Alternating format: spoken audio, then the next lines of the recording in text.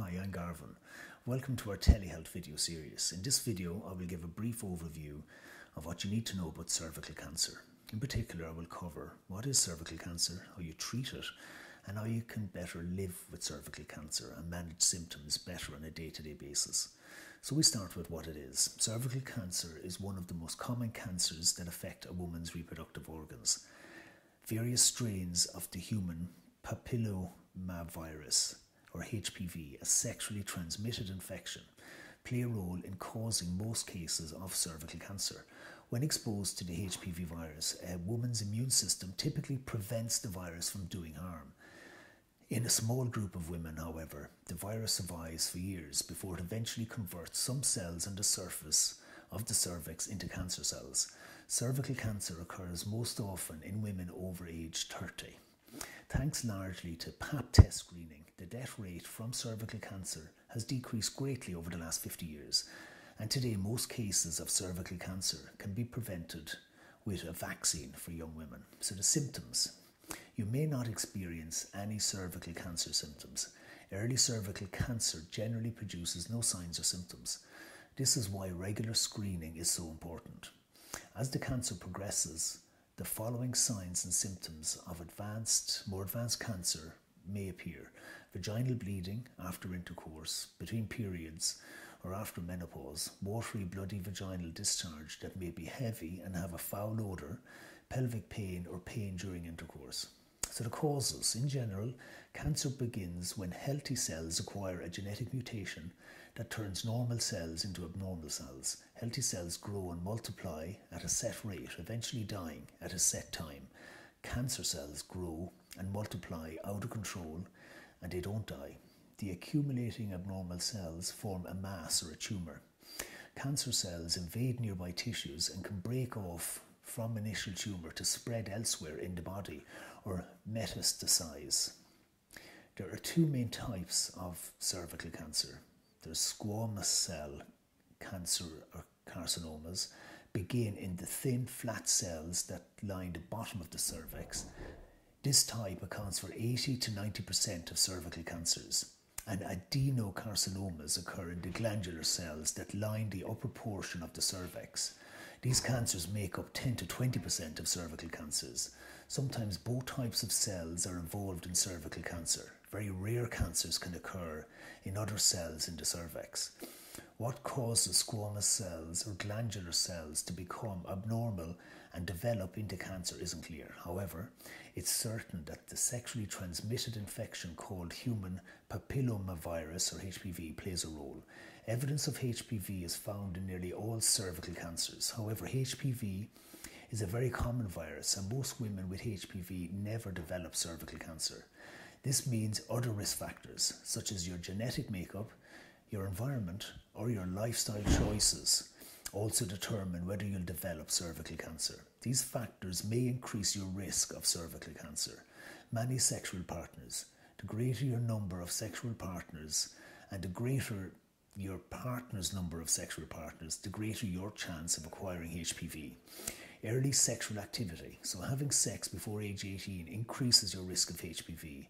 Immature cells seem to be more susceptible to the precancerous change that HPV can cause. Other sexually transmitted diseases, or STDs. If you have other STDs such as chlamydia, gonorrhea, syphilis or HIV, the greater your chance is also of developing HPV. A weak immune system, so most women who are infected with HPV never develop cervical cancer. However, if you have an HPV infection and your immune system is weakened by another health condition, you may be more likely to develop cervical cancer. Cigarette smoking, so smoking and HPV infection may work together to cause cervical cancer. So how is cervical cancer treated? A limited, non-invasive cancer treatment of cervical cancer that's confined to the outside layer of the cervix typically requires treatments to remove the abnormal area of cells. For most women in this situation, no additional treatments are needed. Procedures to remove non-invasive cancer include cone biopsy or conization. During this surgery, the doctor uses a scalpel to remove a cone-shaped piece of cervical tissue where the abnormality is found. Laser surgery. This operation uses a narrow beam of intense light to kill cancerous and precancerous cells, and a loop electrosurgical excision procedure. This technique uses a wire loop to pass electric current which cuts like a surgeon's knife and removes cells from the mouth of the cervix. And cryosurgery. This technique involves freezing and killing cancerous and precancerous cells. And hysterectomy. This major surgery involves removal of the cancerous and precancerous areas, the cervix and the uterus. So invasive cancers. Cervical cancer that invades deeper than the outside layer of the cells in the cervix is referred to as invasive cancer and requires more extensive treatment. Treatment for cervical cancer depends on several factors such as the stage of the cancer, other health problems you may have, and your own preferences about treatment. So treatment options include surgery. Surgery to remove the uterus, which is a hysterectomy, is typically used to treat the early stages of cervical cancer. Hysterectomy can cure early stage cervical cancers and prevent cancer from coming back, but removing the uterus makes it impossible to become pregnant. Next is radiation. Radiation therapy uses high-powered energy to kill cancer cells. Chemotherapy uses strong anti-cancer medicines to kill cancer cells. And how do you live with cervical cancer? You can reduce your risk of cervical cancer by taking measures to prevent HPV infection. HPV spreads through skin-to-skin contact with any infected part of the body, not just during intercourse. Use a condom every time you have sex in order to reduce your risk of contacting HPV.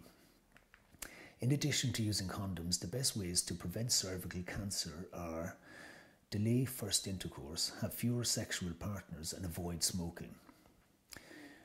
And also get vaccinated against HPV. A vaccine called Gardasil offers protection from the most dangerous types of HPV, the virus that causes most cervical cancers. The National Advisory Committee of Immunization Practices recommends routine vaccination for girls aged 11 and 12, as well as girls and women ages 13 to 26 if they haven't received the vaccine already.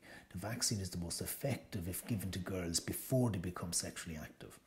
Although the vaccine could prevent up to 70% of cervical cancer cases, it can prevent infection with every virus that causes cervical cancer. Routine Pap tests to screen for cervical cancer remain important. Have routine Pap tests. So routine Pap tests are the most effective way to detect cervical cancer in the earliest stages. Work with your doctor to determine the best schedule for Pap tests. Finally, there are numerous products available at Lynch's Pharmacy in Douglas and Cork to assist in managing symptoms more effectively on a day-to-day basis. To start with, we have numerous products to get you up and running on a gentle exercise program, such as an exercise ball, floor mats, weights, and other items to get you up and running. We also have various supplements and products which you can purchase from us without a prescription, such as lavender and lemongrass oil for de-stressing and relaxing. Plus we stock light boxes to promote relaxation, blood pressure monitors, blood sugar monitors, and body fat monitors to monitor your health.